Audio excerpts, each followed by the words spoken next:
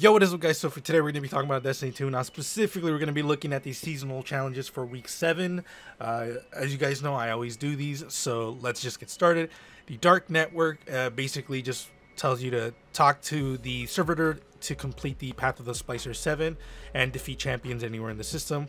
You get bonus progress if you defeat them in Override or Expunge. This one's not hard, just do what you have to do and you'll get it eventually. Expedited expunge sticks, complete expunge sticks in 9 minutes or less. This one's pretty simple if it's the one I'm thinking about. I'll probably have a video, or I think I already did do that video. Either way, this one's not going to be too hard. I already did it and I haven't even done it yet for this week, so there that is. Ethereal Splicer 3, collect ether by playing strikes, gambits, crucible, or public events, and more. This one's gonna be super simple because like I haven't even played this week or last week. Like I got on for a little bit and I haven't played, mostly because again my shoulder's been fucking killing me, and mostly because I'm kind of bored of Destiny right now. So realistically, this one shouldn't be too hard. Also, if I sound different, I just change positions because my shoulder's killing me. Machine Gun Splicer, this one's not going to be too hard. In Override or Expunge, defeat camp combatants with machine guns, earn bonus progress for precision final blows. If you want to complete this as fast as you can, I highly suggest like some exotic machine guns. Specifically, what I'm thinking about is the Heir Apparent. That one's pretty good. Although, if you want to do it really simple, as many headshots as possible, get something that has a low fire rate that's slow. Those are pretty good because you can pace your shots. In it for infamy, earn infamy ranks in Gambit. This one shouldn't be too hard considering we have an infamy boost this week. So if you want to complete this, you might as well complete this week. Cater of Contenders, complete Crucible matches in competitive playlists, earn bonus progress for wins. This is, I fucking hate when they do this.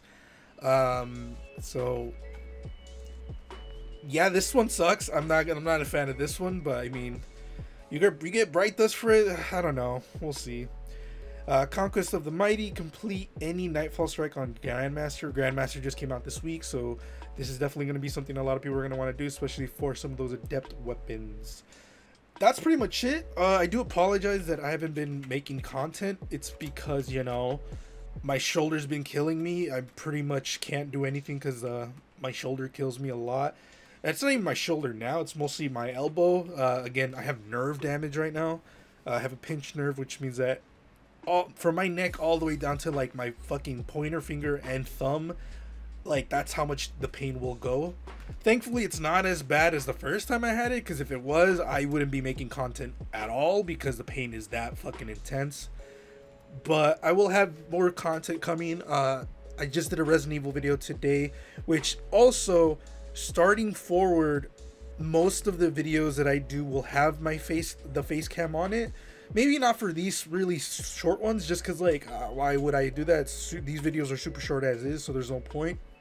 But for like the really big meaty videos where I'm doing like the story games that I usually do, we'll definitely do that, especially for scary games. I don't know why I haven't thought about this. But yeah, Destiny 2 related stuff, I'm pretty much done with Destiny 2 at the moment, aside from the story missions and whatnot.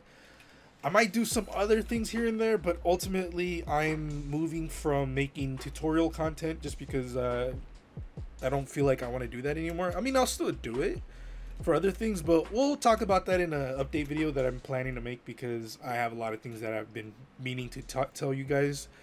Mostly like just me expanding on my channel and whatnot. But yeah, be safe, guys. You know what's happening in the world, and I will see you guys later.